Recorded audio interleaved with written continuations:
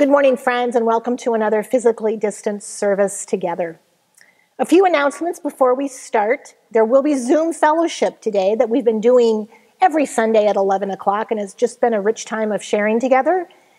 This morning, it'll only be for half an hour because we will then at 11:30 lead into our meeting for business. This is where we collectively discern and make decisions of issues about the meeting.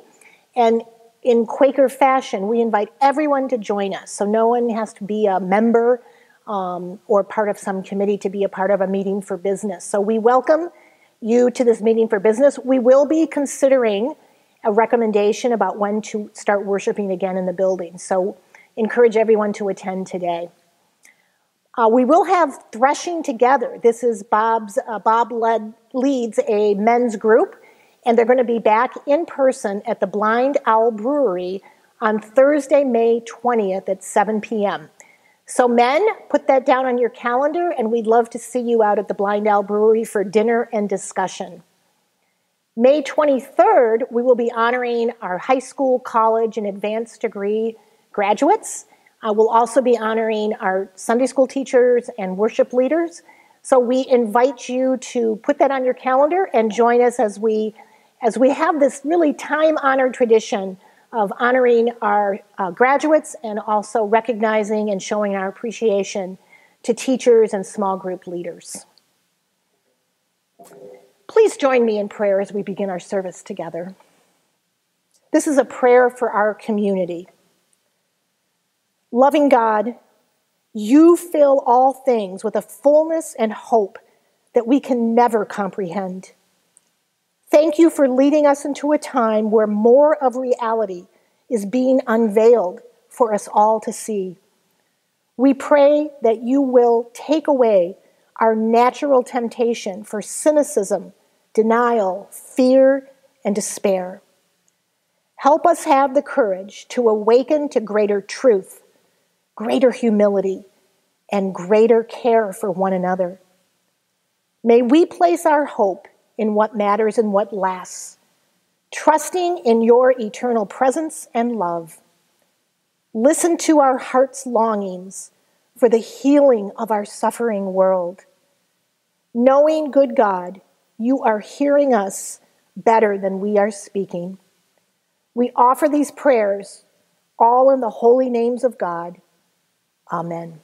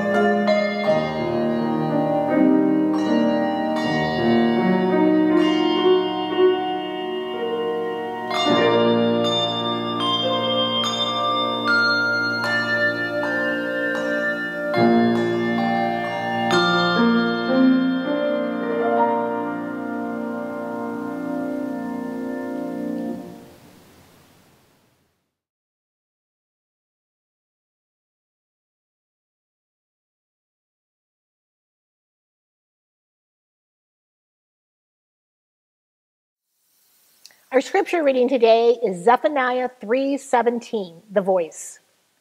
The eternal your God is standing right here among you, and he is the champion who will rescue you. He will joyfully celebrate over you. He will rest in his love for you. He will joyfully sing because of you, like a new husband.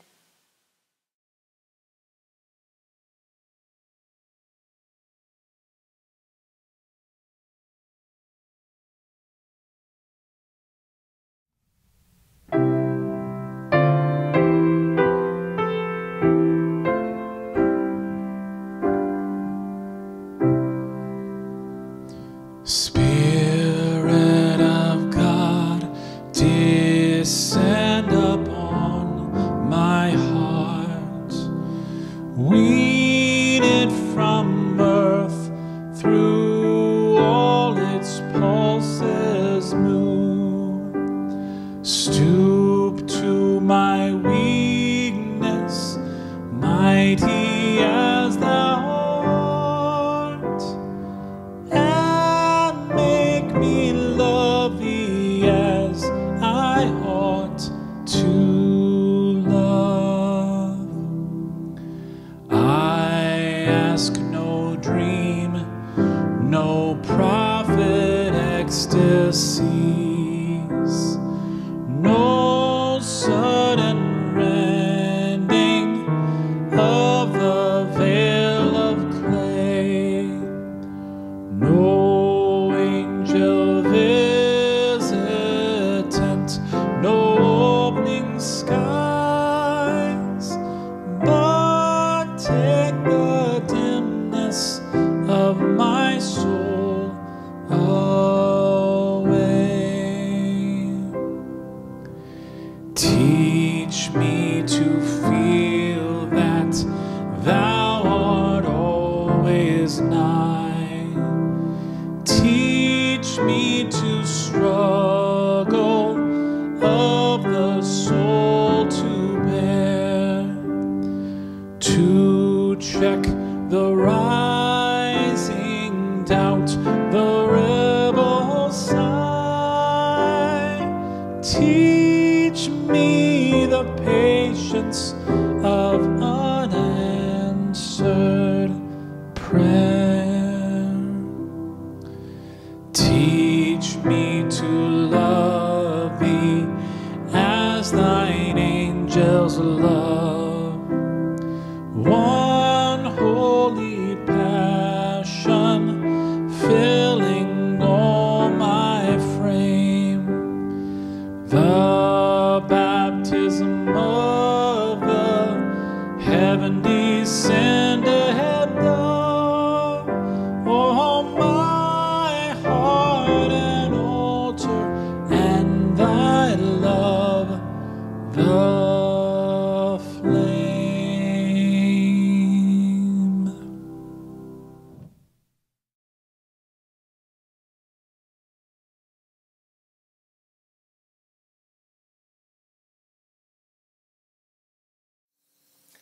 Good morning, friends. It's good to join you this morning in the comfort of your own homes. I pray this finds you safe and well. Well, last week on Mother's Day, I spoke about the truth that we are special, unique, and original in the eyes of our Divine Mother. But sometimes we forget that truth and struggle to grasp it or embrace it fully. Many of today's modern mystics speak of this in terms of coming to an understanding that we are not just special and unique and original, but also beloved by God. The dictionary says that beloved means dearly loved or a much loved person. The early mystics of the church would describe this in often uncomfortable or awkwardly intimate terms.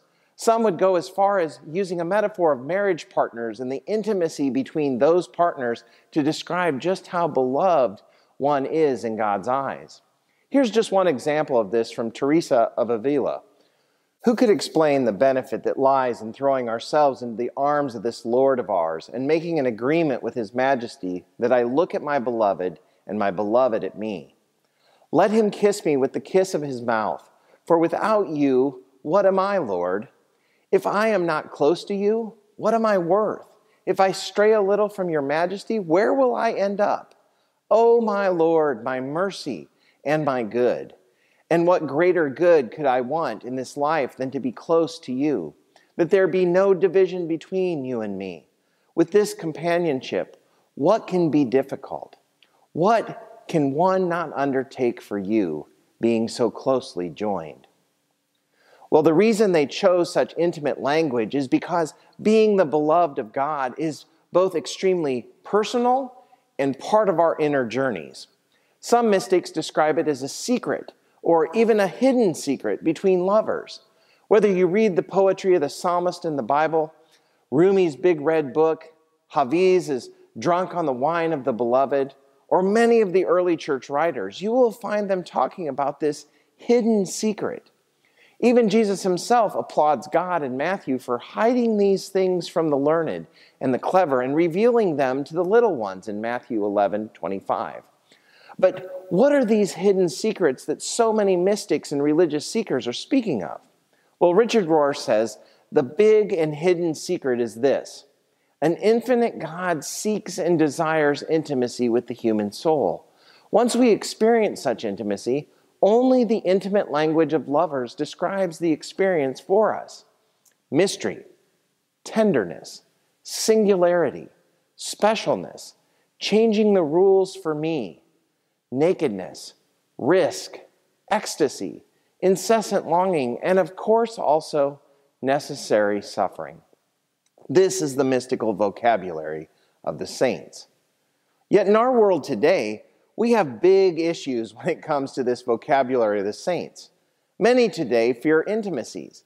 Many go to counseling for issues related to intimacy. Many reject intimacy because it's too complicated and too personal and takes too much work. Also today, there are countless self-help books on increasing or developing our intimacy. Retreats couples can go on, even pills they can take, but intimacy doesn't come from a book, a retreat, or a pill. Much like the intimacy between lovers, the intimacy with the divine comes from within ourselves. Richard Rohr calls it an inner knowing and a connecting with the indwelling presence of the divine. As Quakers, we often speak of this inner knowing in connection with our need for discernment. Friend Jocelyn Dawes, who writes on Quaker spirituality, says this. She says, discernment is living in accordance with our inner knowing, a stream of wisdom and will to good that arises as we are in touch with our deepest inner place or source. Yet often, I'll be honest, it's hard to make that connection and put ourselves in a discerning posture. It is not easy getting in touch and staying in touch with that deep inner place where we are able to hear and discern our belovedness. This is probably due to the fact that most of our understanding comes from how often other people fail us or lack an intimate love for us, and how infrequently we center down and connect with the divine in this deep and meaningful way. Henry Nouwen testifies to these very feelings, and I can identify with this. In his book, Home Tonight, he says this: personally, as my struggle reveals, I don't often feel like a beloved child of God, but I know that this is my most primal identity, and I know that I must choose it above and beyond my hesitations. Strong emotions, self-rejections, and even self-hatred justifiably toss you about, but you're free to respond as you will. You're not what others or even you think about yourself.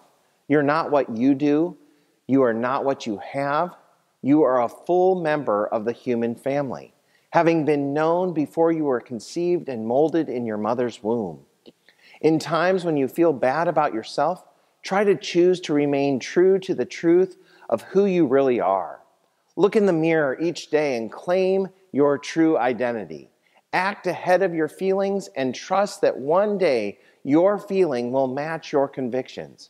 Choose now and continue to choose this incredible truth. As a spiritual practice, claim and reclaim your primal identity as the beloved daughter or son of a personal creator. Well, according to Nouwen, our acceptance of our belovedness is part of our individual life journeys. Through centering meditation and prayer, entering silence, and expectant waiting, We Quakers come to understand that God loves us as we are, in both our limitations and glory. Just like I said last week about being special and unique and original in God's eyes, by the divine's voice calling us his beloved, it silences our self-condemnation and our self-rejection.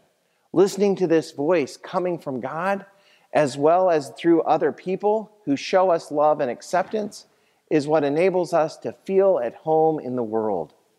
Since we believe each one of us has that of God within us, we must ask ourselves, are we getting in the way of someone feeling beloved by God? And are we adding to the condemnation and rejection, causing people to feel like outsiders and unloved? Living out the truth of our belovedness is one of the greatest ways that the present Christ is being incarnated in each of us. When through our lives and relationships, we help others sense they too are beloved, they begin to see both that of God in us and in themselves. As a way to let this truth sink in, Henry Nouwen developed a spiritual exercise called the Beloved Prayer, a 3-part prayer that can be done individually or as part of a guided meditation in a group. The Beloved Prayer begins with quietly praying the phrase, Jesus, you are the beloved. Then moving on to Jesus, I am the beloved. And then concluding with, Jesus, we are the beloved. Since we're blessed to have this technology to bring you this experience, you can pause or go back later if you want to focus on any specific part of this experience. But let's begin by quieting ourselves, centering down, and entering this worshipful space this morning.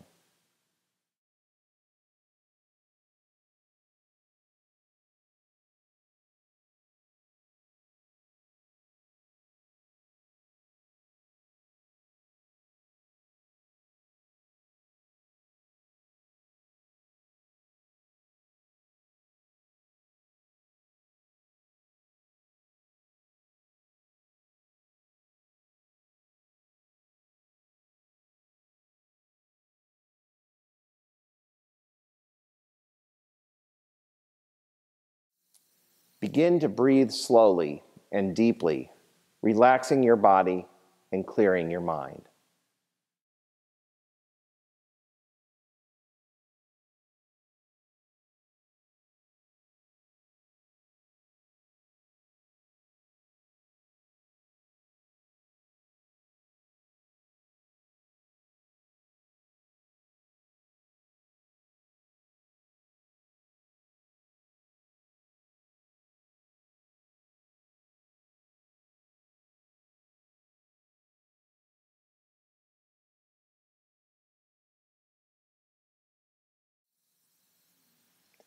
Expectantly wait for the Spirit to guide your meditation and prayer time.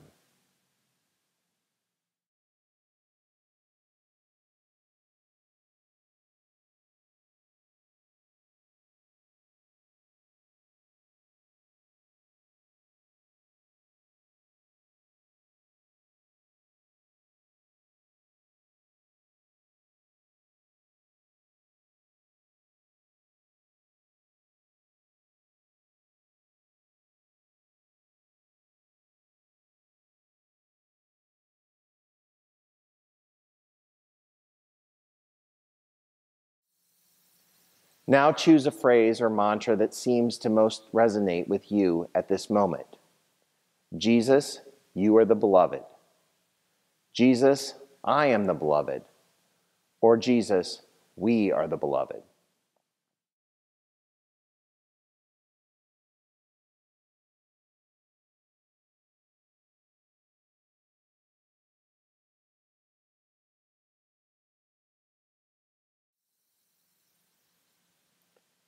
Begin by simply saying it to yourself quietly aloud, or only in your head.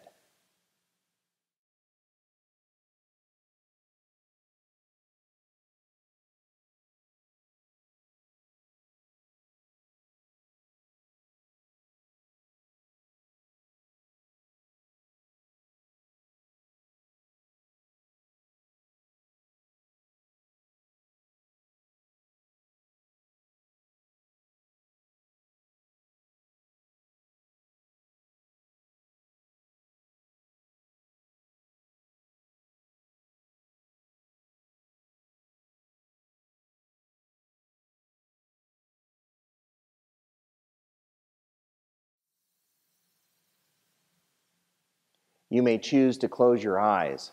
Try to gently merge the rhythm of the phrase with the rhythm of your breathing.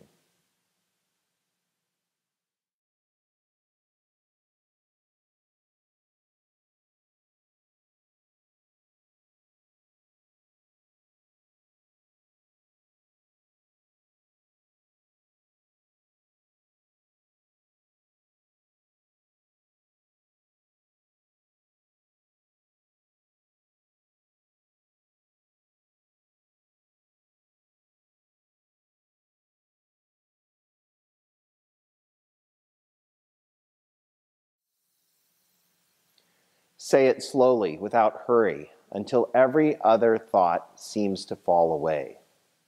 As distractions inevitably show up, don't worry about them. Simply acknowledge them and refocus the words of the mantra or prayer.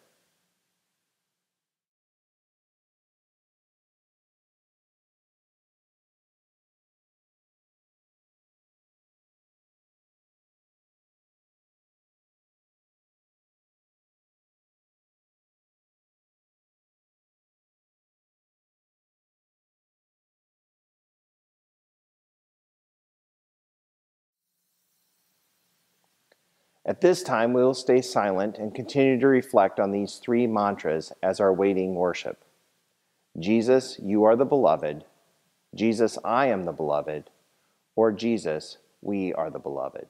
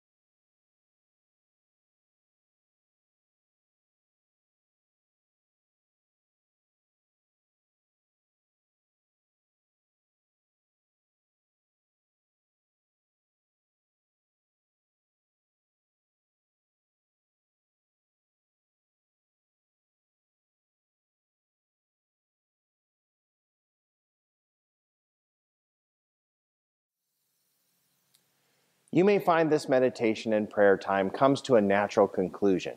Hopefully you feel rested and replete, or you may find a bodily demand can no longer be ignored. When the time seems right for you, come slowly back to your normal awareness and sit for a moment in silence. If you feel led to do so, end with a brief prayer of thanksgiving and a request for continued awareness of God's presence throughout your day. You may find that one phrase claims your attention for days or weeks, or you may feel drawn to a different phrase each day. Either way, trust the Spirit to affirm your belovedness and bring you back to that place of your core identity as God's beloved. I would like to close this time by reciting a poem of Rumi. O beloved, take me. Liberate my soul. Fill me with your love and release me from the two worlds. If I set my heart on anything but you, let fire burn me from inside. O beloved, take away what I want. Take away what I do. Take away what I need. Take away everything that takes me from you. Amen.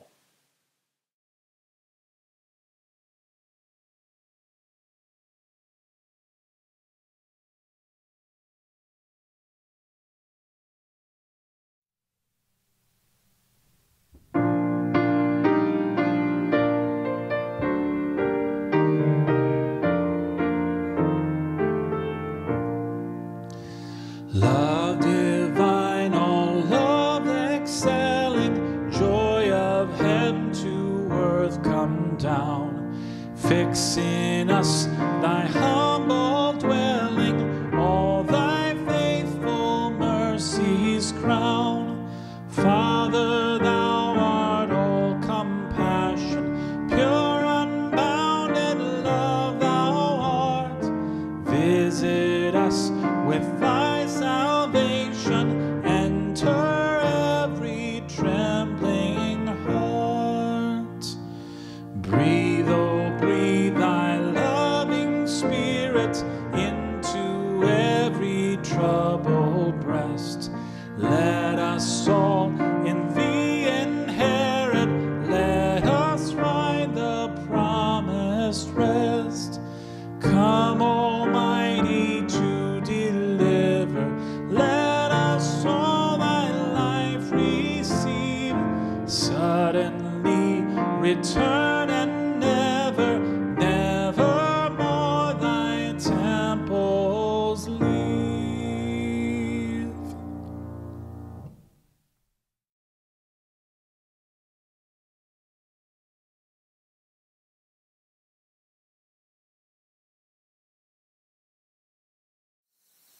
Please join us in our benediction today.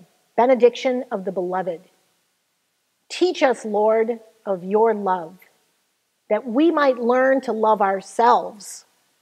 Inside love, find your will, to work towards justice in the world. Let your mercy spread all around, to end abuse, violence, and war. You have shown us what you want from us, to do justly and love mercy, to walk humbly with our God. May we, the beloved, go in peace. Amen.